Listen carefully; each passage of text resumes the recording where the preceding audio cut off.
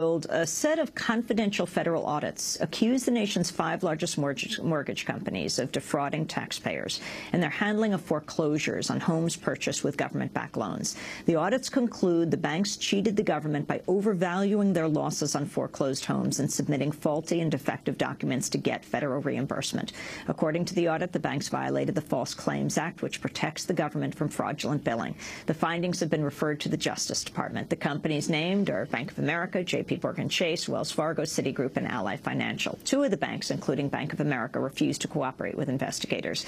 The audit concludes Bank of America failed to correct its practices even after renewing foreclosures following a brief moratorium last year. The moratorium was imposed following revelations bank employees had approved thousands of foreclosure affidavits and other documents without proper vetting.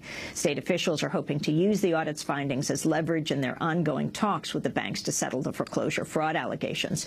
For more, we're joined by Shahien Nasiripour, a senior business reporter for the Huffington Post. He's been reporting extensively on the talks over the settling of the foreclosure fraud allegations and broke the latest story on the audit's findings. Welcome to Democracy Now! Thanks for having me. Explain it in full detail. In terms of this particular audit, so the Department of Housing and Urban Development, which they oversee the FHA, the Federal Housing Administration, they have an internal auditor, the Inspector General. So the Inspector General went back and they reviewed foreclosures that on homes that were purchased with government-backed loans, and they looked to see how, when the banks repossess these homes, and if they sell for the value that's less than the outstanding mortgage, they'll file with FHA a claim for reimbursement because they're insured by the government.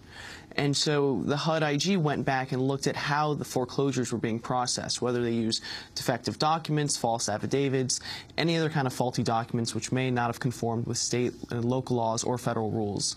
And for these 5 institutions, they found that they submitted false documents and then they claimed government reimbursement, and so taxpayers suffered losses. And because they defrauded the government's now alleging they broke the False Claims Act, which is a Civil War-era law used to go after folks who swindle taxpayers. And so that's where we're at right now. So who's being held accountable right now? How does this fit into the settlement talks that the government's engaged in with these banks? So HUD IG referred these to justice, so nothing can really happen unless justice brings charges. But now the pressure is on the Department of Justice because now we know the existence of these reports. In terms of the ongoing settlement discussions, the states and their federal partners who are involved in talking with the 5 institutions, they were hoping to use these audits, kind of keep them in their back pocket as leverage. If last week the banks gave what was perceived as a lowball offer, $5 billion to settle all claims, all mortgage-related probes, and state and federal officials deemed that far too low. And so now we have these audits that are on the table, and the banks know that essentially the government's here to play ball, and they're not messing around. Talk about Bank of America in particular, Shahien.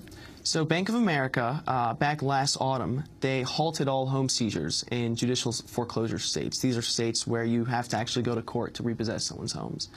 And they kind of expanded their moratorium because there were revelations that they employ so-called robo-signers, and they used faulty and defective documents. When you go to seize someone's home, essentially, you got to cross all your T's and dot all your I's. You have to swear before the court that you've reviewed all the documents are truthful, you've gone over everything.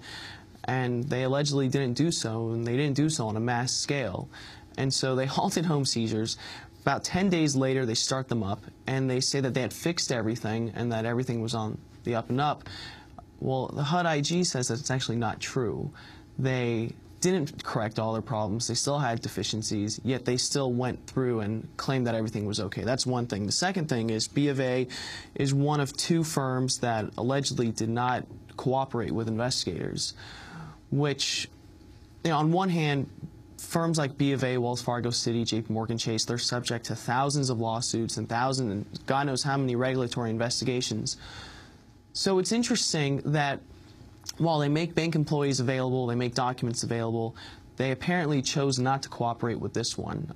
That's something I'm still trying to dig into. I'm actually not clear on how they didn't cooperate. A lot of the details really aren't clear because these are confidential audits. The state of New York has also launched an investigation into Bank of America, Goldman Sachs, and Morgan Stanley over the mortgage security operations at the 3 banks. Correct. So the New York Attorney General Eric Schneiderman, he's empowered with the Martin Act, which is this law that's actually kind of amazing, because the New York Attorney General can really investigate whatever he wants with respect to Wall Street and with respect to securities. He's not hamstrung like other states who don't have these statutes on the books. And so he can look at pretty much anything he wants. And right now he's focused on mortgages. So he's looking at essentially predatory lending, how these loans were bundled and packaged into securities, whether they followed the law, whether they deceived investors. There's a whole gamut. One last question, Shahien, and that's about banks foreclosing illegally on active duty soldiers. Right. The significance of this, a review of about 2,000 loans that experienced foreclosure. What, about 50 active duty soldiers, their homes were foreclosed on? Well, that's what we know of. That's based on government regulators looked at 2,800 loans. They looked at 14 mortgage firms. We have 10 seconds. Okay. Out of 2 of those 14, they found almost 50. So who knows how many actually were illegally foreclosed on. Well, Shahien Nasiripour is senior business reporter for the Huffington Post. We'll link to his articles there. That does it for the